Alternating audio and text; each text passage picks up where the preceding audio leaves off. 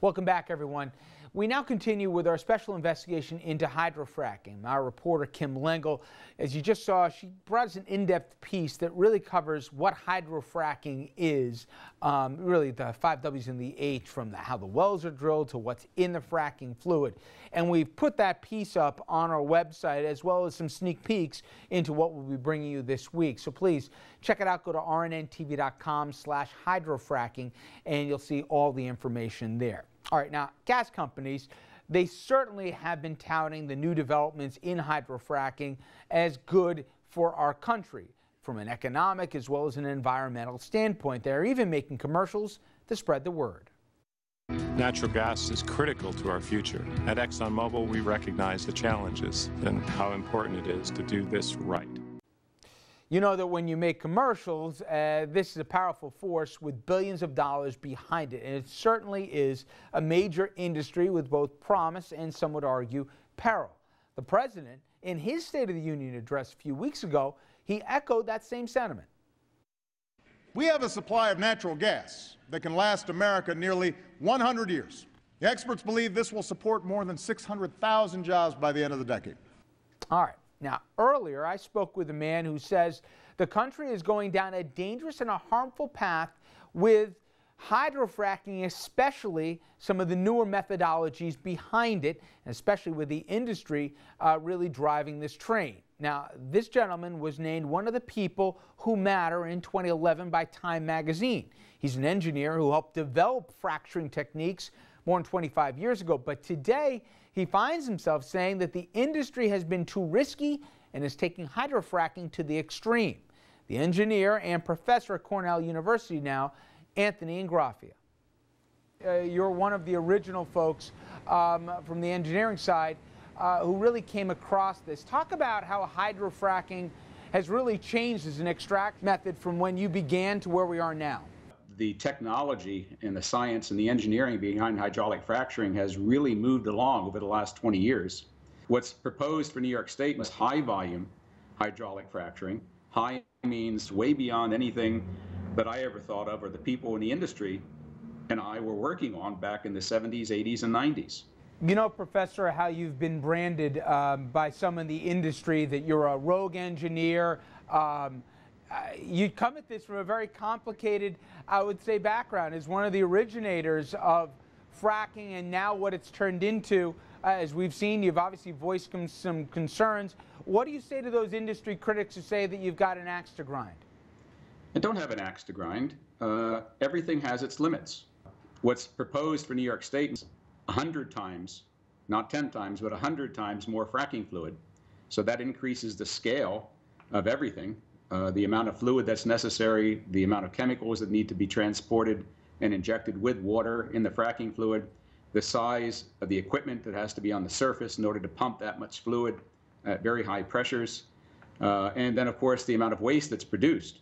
What industry has currently done in other states, thankfully not yet in New York State, is just tore open the barn door and said, drill, baby, drill, everywhere we can, as fast as we can, using the technology as we learn how to do it, and using people's backyards as experimental stations. And what that has done is driven down the cost of gas. And some people would say, well, that's good. On the other hand, I see it as when gas now is a losing proposition, we have now given a disincentive to the industry for best practices, because best practices for shale gas development are more expensive than dumb practices. You believe that there is a happy medium. You can frack, but not in the density that they're attempting to do, and not in necessarily the extreme methodology that they're using. You do believe that it doesn't have to be all or nothing here. There could be a happy medium. I don't object to hydraulic fracturing. I'm not going to go out and say stop fracking everywhere now. What I'm saying is, in New York State, we have an option of not opting into an extreme form of fossil fuel development. All right, interesting perspective, certainly. Now, in addition to his, though, Take a listen to this perspective. Kim got an interview with a very special guest who came all the way from Dimmock, Pennsylvania. Many people say ground zero in the fracking debate here. And she says she came all the way to New York to warn New Yorkers that there are lessons to be learned from Pennsylvania. Isn't that right, Kim? Yeah, that's right, Rich. Joining me now is Rebecca Roeder. Rebecca, you've been a resident of Susquehanna County for 25 years. You say you're pro-clean air and pro-clean drinking water. What does that mean?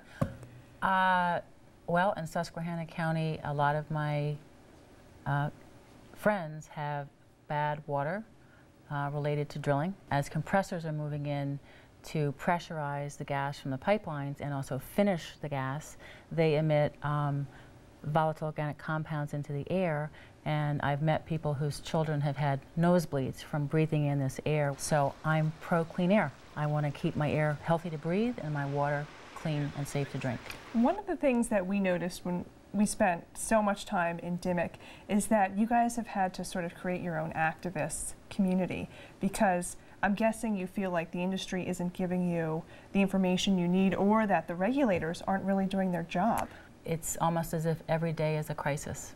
When I first realized the potential for the impact on me and my neighbors in Susquehanna County about 2.5 years ago, I went to Cabot, and I was assured that there would be no environmental impact by Cabot. And my lease actually says that if they impact my water, they'll restore it to pre-drill conditions, which I now know they cannot do. Who wants to live in a gas field with the ever-present fear of having your water and your air and your health impacted, not to mention the truck traffic? So you feel pressured by these big companies? Yeah, because they basically say, we'll do whatever we want to anyway. From our experience in Dimmock, you can't turn a corner without seeing a gas rig. And at night, you see them dotting the night sky because they're so bright. And it's not just Dimmock. It's spreading all across Susquehanna County and all the other counties in Pennsylvania. It's changed my daily, it's changed what's normal for me. Starting at 6 o'clock in the morning, I would hear the backup monitors of heavy equipment. I would hear trees falling down, chainsaws, and that went on all day long, because they're clear-cutting a lot of land for well pads, pipelines, and just lots to park all of their machinery on. It's loud, and the way the sound, travels, there's a constant hum. What do you want to tell New York about this? I would say to New York, think about what you're risking for a couple of dollars, because you cannot buy health. Once your drinking water is shot, they can't fix your aquifer. Once you're breathing in VOCs, you can't change that.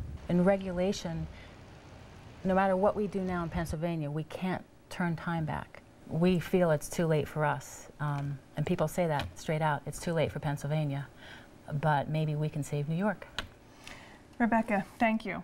And Rich, before I throw it back to you, we want to remind people at home that we're doing this all week long. They can head to our website to see sneak peeks of what we got going on all week. And tomorrow, we're going to look at the environmental and health effects of this, and we're going to meet some of Rebecca's neighbors and sort of flesh out what's going on with the water down in Dimmock. Rich? Absolutely, Kim, thank you. And we want to bring you at home into our conversation. And here's our question.